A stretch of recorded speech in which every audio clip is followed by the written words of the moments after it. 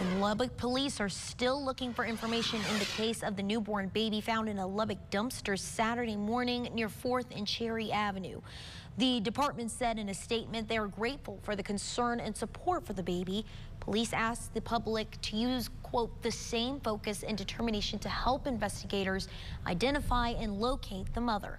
LPD previously asked for the public's help in locating the mother of the baby that was found around 4 a.m. Saturday morning. Due to the status of the investigation, LPD said it will not comment on the health of the newborn at this time.